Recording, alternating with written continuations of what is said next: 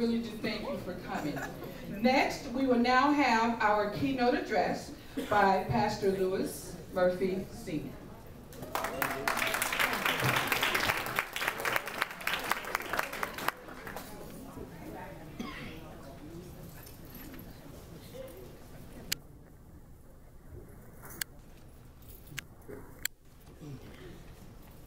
Good morning. Good morning. It really is good to be here with each and every one of you.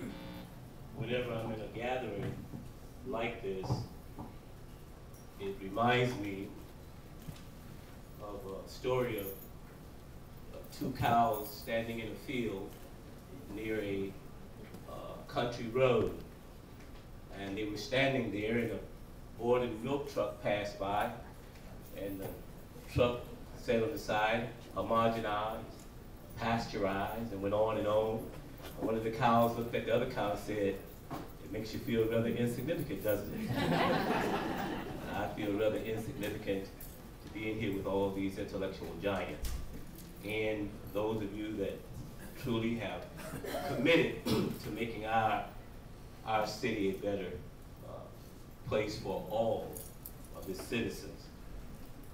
I want you to look at your neighbor to the right and just say, "How you?"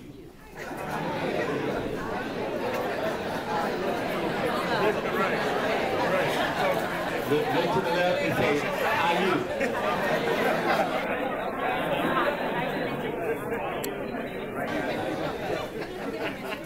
Now that was Ebonics. That was how you. That was Ebonics about how are you.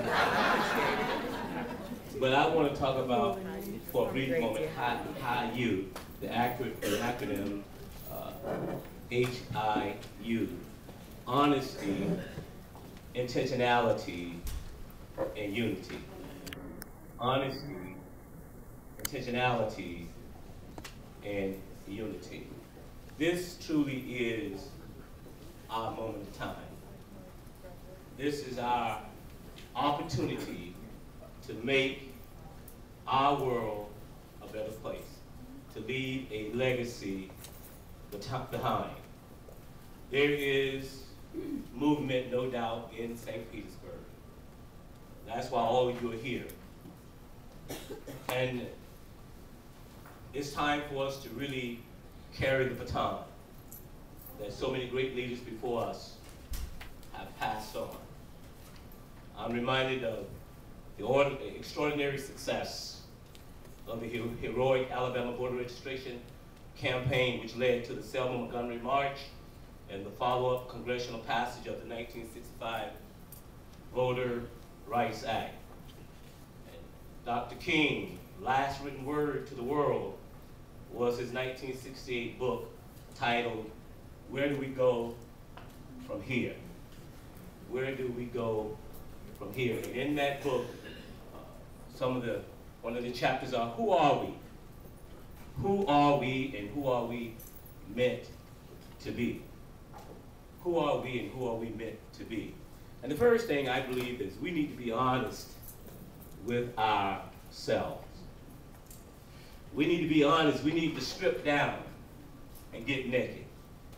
If the truth be told, there is territorial demonic strongholds in our city. There's envy, jealousy, pride, arrogance, backbiting, you name it, all of that. And that is what's really hindering us from making the progress that we need to make. God has gifted each and every one of us individually. It's time for us to start encouraging and enhancing and complimenting each other's gifts. So I really didn't come here to tickle you. You're going to have all of the fancy talk and all of the stats and so forth. I come to just talk straight with us. That if anything of any significance, real significance is going to happen, we're going to have to get real and honest with ourselves. All of us, amen. Yeah, you can applaud that, with ourselves. And one of the things that God has given to us that's so powerful, I think that's cousin or sister to love, is forgiveness. We have plenty of opportunity to forgive. I know I've stepped on some toes, and sometimes what I've discovered in my lifetime is that sometimes we even get misunderstandings. Amen. And we run with that as being the truth. Amen. When we are instructed to go to the person and resolve the issue. Yes. But instead, we go to everybody else other than that person.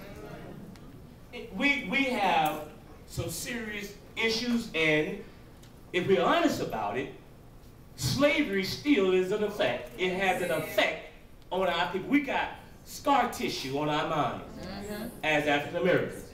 Our white folks need to understand that yes, that did happen. It was part of history, real history, not his story, the real history, that it happened. And therefore, because of that, we have still segregated law. Well, we don't have segregation anymore, but there's still laws of segregation that still impact our people. Unfair law. We still got, we call white collar crime. Crime is crime. It's still a disproportionate number of African Americans that's been incarcerated. That's real. And therefore, we have a lot of families in some areas of our community. In fact, I think the stats, 84% of families being headed up by single mothers. Those are real stats. Those are things facts that we can be honest about. We can be honest about there's still discrimination, still unjust laws. And we need to fight against that. So and those things breed poverty. We need to be honest about how we are going to really combat, have the dialogue, sit down and say, okay, let's come to an agreement that there are some things that we need to change about how we see each other, white and black. Not only should there be honesty, but there must be intentionality. You have to be intentional, we have to be intentional about moving the poverty needle. We've got to be intentional about increasing wealth, economic development. Those things are real. And if you're not intentional, then we're just playing games.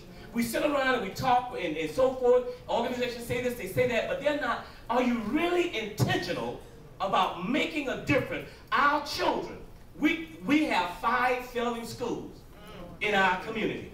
Why? Because we do not have adequate resources to educate our children.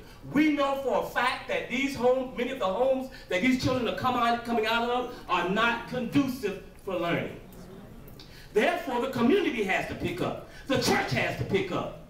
And I'm so thankful that the church today, in our community, the pastors in our community today, after the big breakout of Jamal Bryant coming to speak and the LGBT community, wanting to boycott and all that, it brought the pastors together to come together and pray for our city. Oh, you might as well applaud for that, because we continue to tear down each other, even in the faith-based community. So I'm grateful for that. Amen, because I don't own Mount Zion. Carlos, you don't own New Hope. Williams don't own Mount Zion AME. These churches are the kingdom of God for those of us who are believers. It is God's kingdom. We have no ownership. So therefore, we got to be very intentional about tearing down these strongholds that continue to hinder the progress that we're trying to make. Not only should we be honest and intentional, but there must be unity. You got to have unity. We must come together in unity to save our community. Unity. Our Lord told us before he left, that's one of the words he said, I pray that you all will be one so the world would know that my Father has sent me. Unity.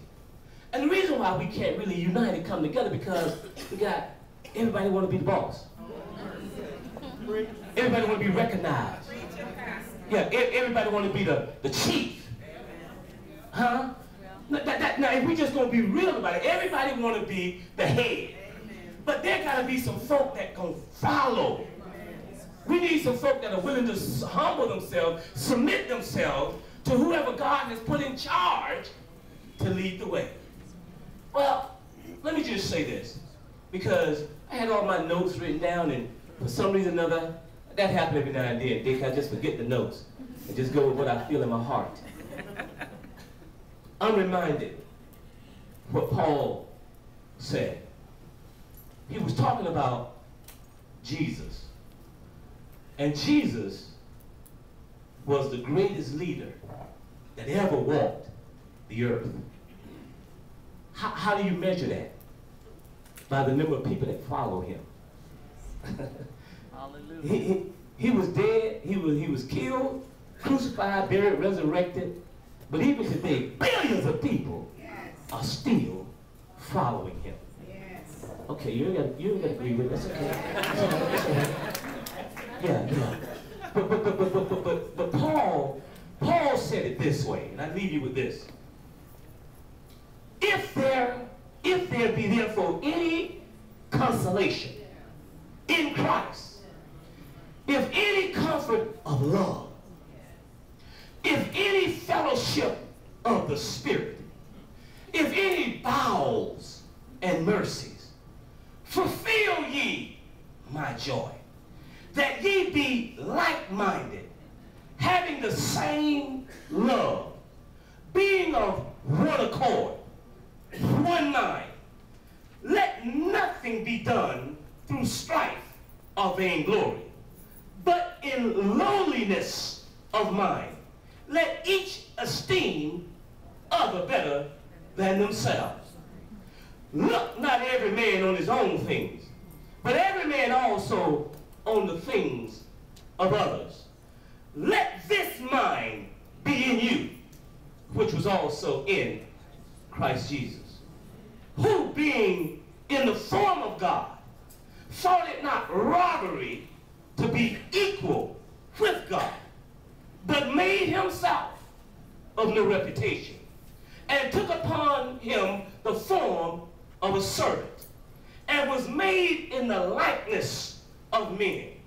And being found in fashion as a man, he humbled himself and became obedient unto death, even the death of the cross. Wherefore, God also has highly exalted him and given him a name which is above every name, that at the name of Jesus every knee shall bow, of things in heaven and things in the earth and things under the earth, and that every tongue shall confess that Jesus Christ is Lord. I don't know what your religious affiliation is, but that word transcends religion. That if we would only humble ourselves, come together as one, we can eradicate poverty. We can get rid of racism.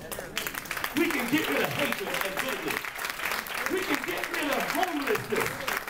We can get rid of hopelessness.